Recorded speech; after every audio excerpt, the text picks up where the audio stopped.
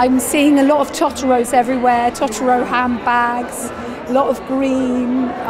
It's a lovely atmosphere.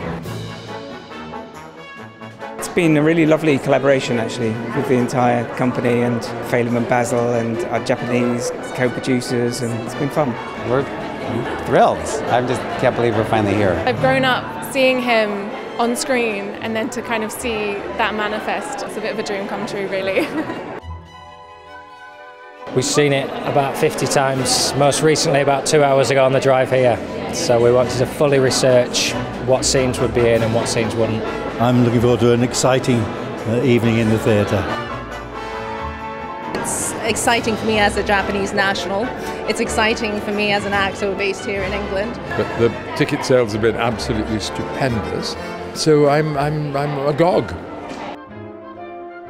What did I think? I didn't think, I felt it.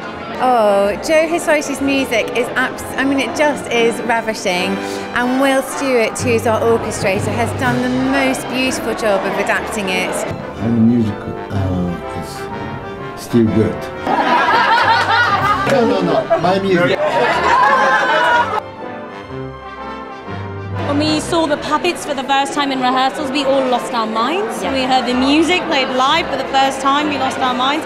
Even on day one of rehearsals, walking in and seeing so many other East and Southeast Asian faces was such a powerful moment. It was amazing. I was incredibly proud of the team. It just feels so full of joy.